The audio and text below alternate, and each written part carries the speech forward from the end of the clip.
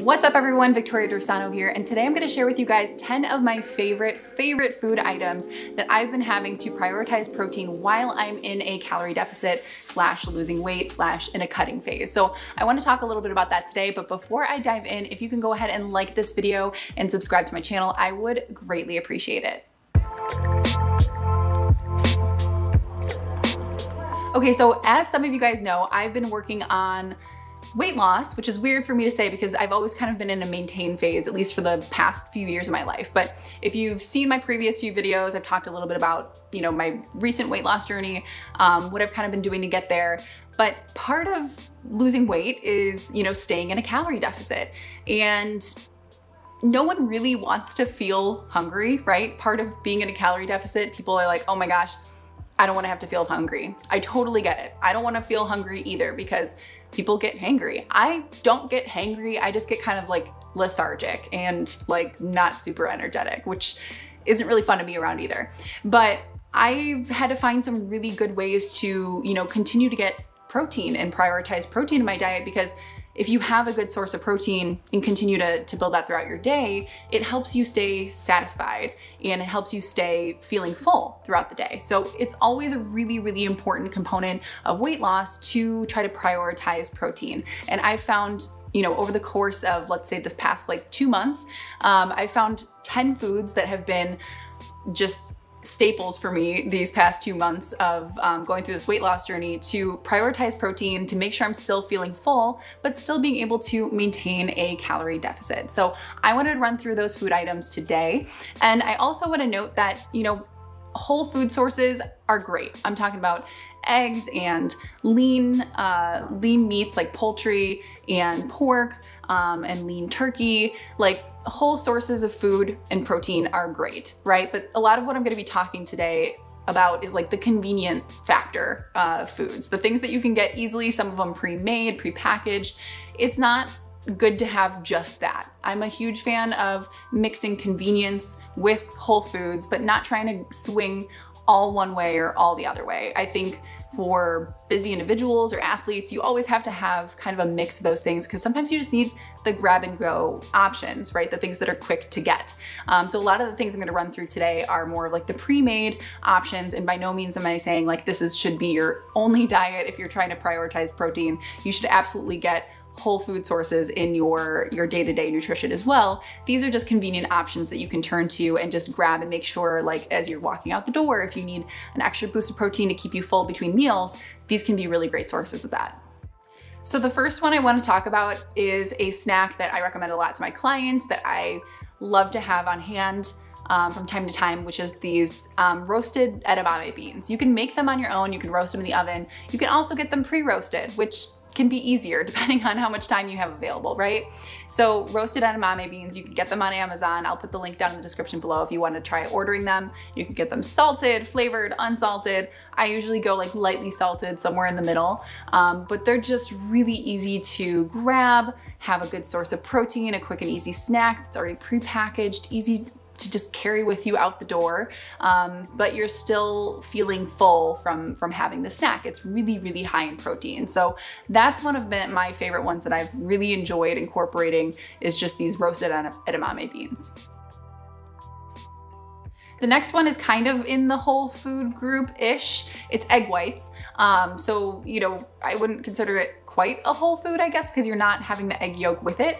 But in terms of just protein content and how much protein is packed in egg whites in itself without the additional calories coming from a fat source from the egg yolk, you can get a lot of protein in just egg whites. And you can get the egg whites in a carton already, which is super convenient to just pour into a skillet, scramble up some egg whites, slice up some avocado or put some seasoning salt on it, and you're good to go. You have a ton of protein there, right? So that's been a really easy one for me to incorporate as well, and to utilize to just prioritize protein in my breakfast when I feel like having something outside of just a protein shake.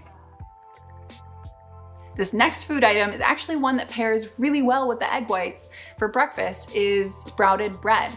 I prefer something called Ezekiel bread. I love it. It is, great because you're getting your source of carbs and you're getting, protein in the sprouted bread itself. I can't remember the exact amount of protein per slice. I wanna say it's like 5-ish grams maybe, but pretty good for a slice of bread, right? So it's really nice to pair with the egg whites because you're getting the carbohydrates, you're getting extra protein in there from the sprouted bread itself, and then you're pairing it with egg whites, you're getting even more protein. So that's just kind of like an easy tactic to kind of pair those two things together, but by no means do you have to. You can just have the Ezekiel bread with like a smear of almond butter or peanut butter on it, or, you know, butter and jam or whatever you want to put on there. But it's just a nice thing, like if you're gonna have carbs, to make sure that it's a source that you're also gonna get some protein with it as well. So that's been one of my favorite go-tos, is having that Ezekiel bread or sprouted bread on hand. And I actually just keep it in the freezer so it doesn't go bad either, and it works out great. This next food item is probably one that people have very strong opinions about. And I'm on the camp of liking this food item. A lot of people don't necessarily like it. Tuna, you know, canned tuna. Now I say with this one, like, you're not gonna wanna have this every single day. It could be, you know, a few times a week, but you wanna limit how much tuna you're having, especially just because of the mercury factor of things. But if you get something called skipjack tuna, there's naturally less mercury in that type of tuna, so it's a little safer to eat more regularly. But I really I found these kind of take and grab and go containers of tuna called tuna infusions, or chicken of the sea infusions, I forget. But I will link all these things down below. So it's really good though, because it's mixed with, like, they have like a Thai basil flavor, they have like a lemon and thyme flavor, they have a like basil pesto flavor. So they kind of mix different seasonings in there with the tuna already, and they have a little kind of like cute little fork that goes inside there that you can just take out and eat right away. And the container itself has like 20 or 22 grams of protein. It's amazing, it's super filling. That's been a really go-to snack for me to just prioritize protein as I'm, again, like in this process of losing weight and kind of cutting down. And it's just been a really great way to stay full throughout the day. Okay, the next item, I don't know if it's really like a snack item. It's kind of like a meal, but it's a way to kind of boost your protein in a meal that you might already be having, which is just subbing your normal pasta for chickpea pasta. I'm a huge fan of chickpea pasta. I always get Banza. There's other brands out there, but Banza is just one I know and have had before, and I know how it cooks and all that stuff. But you know, you're getting, it's a great source of fiber, number one, and number two, you're getting the extra protein because it's from chickpeas or garbanzo beans, or however you want to say it. But that's a great way to just kind of boost up your protein in your already existing pasta dishes by just swapping out the normal pasta for chickpea pasta. And a lot of people ask me, like, is it gonna taste weird? Does it have a weird texture? Is it like slimy? No, this one tastes actually incredibly similar to normal pasta. So that's a great one. I've used that a lot these past few months, and it just really helps me keep my protein intake up. The next item on my list is a protein shake, and in particular, I found a few that I like. I will link those down below. Gainful and Orgain are two brands that I've really enjoyed, and I've tried a lot of them. And again, I know, I'm just gonna say this again, I'm not recommending subbing these things and using protein shakes as a sub for an entire meal, or, you know, anything like that. I think it's a good supplement if you're prioritizing protein, especially if you're plant-based, because the ones that I'm recommending are plant-based for the most part. Gainful, you can actually customize. I'll get into that in a second, but I think it's just a really great way to supplement and kind of boost your protein if you're focusing on weight loss, or if you're focusing on, again, just changing your body composition in general. So Orgain is amazing. You know, you can get that down in Amazon. I'll put the link down below. And they have great flavors. I've tried multiple of their flavors, or multitude of their flavors, and I've done the peanut butter ones. There's a chocolate peanut butter, there's vanilla, there's a whole bunch of ones. I think they even have like a horchata flavor, which amazing. And then that's also plant-based, or can be, because they have an animal-based one too.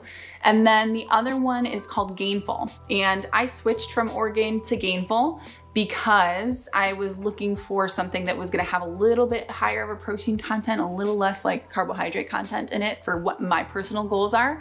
That might look different for you, but with Gainful, they give you a quiz, and you kind of go through this quiz, and it's pretty extensive, like even as far as like how many times you're working out, when when do you want to be drinking a protein shake? What are your goals? Do you have any difficulty with like sleeping or digestion? It was really in depth and I really appreciated that.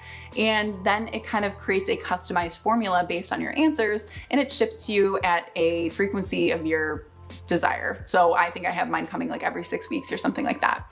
What I like about Gainful is that not only is it personalized for you and your goals, but it's unflavored and it comes with flavor packets, and I get a variety box of flavored packets so I can change up the flavor day to day. I have like a strawberry banana one. I did a green tea matcha flavor today. I did just Madagascar vanilla the other day. They have salted sea salt caramel. They have a bunch of different flavors and it's just really nice to be able to switch that up so you're not getting tired of a certain flavor over and over and over again. So my Gainful shakes have been something that I incorporate, you know, after workouts, especially just kind of like curb my hunger a little bit, make sure I'm getting that protein in, and it's just been a really great way to prioritize protein. And since we're talking about protein shakes, my next food item is actually something that I put into my protein shakes, but you can have it on your own too. It's Ripple, which is a pea protein based milk, or a pea milk. I hope I'm saying that right. It sounds weird, I know, but it's really good. So it's basically from peas and it has extra protein in it because of it. It doesn't taste weird at all. I'm not lying to you guys. I've had plenty of my clients try it. They're fans now. It has a nice consistency. You can get vanilla, chocolate, all the different flavors, but I actually pour that into my protein shakes and boost up the protein even more. Or again, at the end of the night, if I'm feeling like a little snacky but don't really want to have too much, I'll pour a glass of that. And I think for like an 8-ounce glass, it's like 8 grams of protein. It's pretty filling for me. So that's a really great option too to have around in like substitution for like oat milk or almond milk, which has considerably less protein in it. So soy milk can also be a good option, but I'm a big fan of Ripple. I've come to love it. I've come to know it. So that's my recommendation. And since we're talking about drinks, another one that I really, really like and have been purchasing as well is called OWN, or Only What You Need is what it stands for. It's an acronym, OWYN. And a client of mine actually was telling me about this, and she has a lot of different food sensitivities and allergies to nuts and, gluten and a bunch of different things. And this particular brand has been very selective with their ingredients, and they are like allergen-free, gluten-free, lactose-free. They're all the frees and they're already pre-made in a bottle. And you can just, I usually will have like 5 of them in the fridge at any given point. And those are really great, like for when I'm being extra lazy and just do not have the time to even blend anything together, and I'm like running out the door, or I'm late for something or whatever it might be, to grab one of those in lieu of like making my own protein shake or just a quick snack or something I can keep in my bag. Those have been really delicious. And I mean, I was so surprised at how good the taste was and how well it went down. So I really recommend those OWN drinks too. They are a little bit pricier, but I think if you can obviously buy them in bulk, it's a little bit better. But those have been great to have as a resource to prioritize my protein as well. Okay, so this next food item is actually kind of a combination of 2 different protein sources that I like to put together, but I'm just gonna mention them as like one general food item here. Siggy's Icelandic skyr, or Icelandic yogurt, is really great. It's high in protein, low in sugar. Another option is like 0% Greek yogurt, 0% fat Greek yogurt, or 2% fat Greek yogurt, where you're gonna get a lot of protein in that yogurt. I like skyr for whatever reason. It doesn't seem to bother my stomach. I'm lactose intolerant, and it doesn't seem to really bug me like Greek yogurt does, but that probably is more of an individual basis. So don't take my word for it if you're lactose intolerant and then try the Siggy skyr and then like, oh, that really messed my stomach up. It just works for me. But that's a really great source of protein. And then what I do is I actually grab this other thing called Catalina Crunch. I grab their cereal. It's like a protein-based cereal. And I will take a handful and put that on top. And you're getting 2 great protein sources put together. And it's a great snack, or even if you make it big enough, could be a meal. But I usually have it as like a quick little snack. I'll take a few scoops of that yogurt, put the Catalina Crunch cereal on top, and I'm upwards of like 20 something grams of protein in that snack. So that's another great like food item, or couple of food items that I like to use to prioritize protein. And last but not least is my favorite no-cow bars. Anybody who's been around me this past year has heard me say the word no-cow. I say it a lot. I love no-cow. Their bars are just really great. They don't bother my stomach at all. They don't have any dairy ingredients in them. I believe they're gluten-free too. Yes, they are gluten-free, I think. I'll double check on that. I'm pretty sure they're gluten-free because my gluten-free friend eats them too. But the flavors are great. I love the birthday cake flavor. I love that they're not dipped in chocolate. Like their original bars are not covered in chocolate, so they travel well. You can leave them in the car, you can put them in your purse. They're not gonna like melt on you. They're really high in protein. They're just like always surprisingly filling. Like I'm always so surprised at how full I feel after eating these because these bars have about like 21 to 22 grams of protein in them. And I don't know, I've just been such a huge fan. So they have variety packs too, so you can try all different flavors. I'll put that link down below too if you're interested, but that's another one that I've used quite a bit to prioritize my protein. Sometimes I'll just cut it in half too and grab half of it to go, but just having something, especially if I'm feeling a little snacky, a little hungry, but I'm trying to be mindful of my caloric intake, that's been a great one to go to. So guys, those were my 10 food items that I absolutely love and have been just munching on these past 2 months like crazy because they've been a really great way for me to prioritize my protein while still focusing on my weight loss journey. And I'm really grateful that there's a lot of these are like super grab and go, super easy to incorporate on a day-to-day basis. I hope that you guys find that too. Maybe you learned some new ones that you haven't heard of before. Like I said, I will link the ones that I can down in the description below. And I hope it was helpful. I hope you guys found some great protein snackies, some different things that you can incorporate that will help you guys stay full and satisfied as well, and really prioritize that protein. So if you haven't yet, be sure to like this video and subscribe to my channel. I would greatly, greatly appreciate it. And until then, I will see you guys later. Bye.